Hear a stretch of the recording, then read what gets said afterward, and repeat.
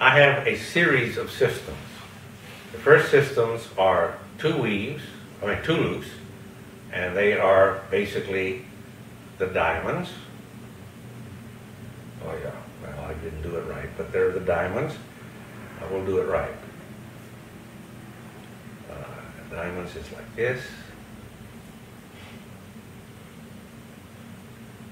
But that's a two-weave pattern. The Tin Men is a three-weave pattern.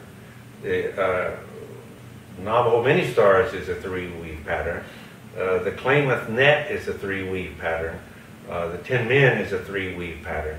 And then by using the information that you have gathered in those three-weave patterns, three-loop patterns, all those are loops, you can make four-loop patterns and five-loop patterns, and you can explode into infinity, basically, of the different kinds of weaves, of figures that you can make. And you only need to know basically 5 or 6 initial patterns and how to vary them. And to vary them is just simply paying attention to the little minor differences in the way that the operations are made. Okay, so my next question is that possible to learn math with joy? Yes.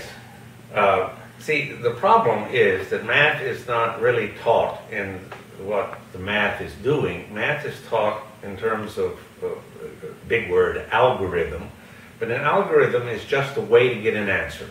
So when you memorize the multiplication table and you begin to multiply 320 by 445 and do all of your and carry your numbers and all, that's just the way to get the answer. That's an algorithm.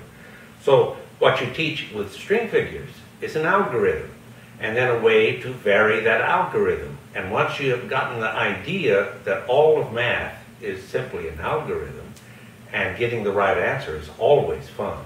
Being smart is always fun, and you can show that you're smart even to yourself, then you're home free.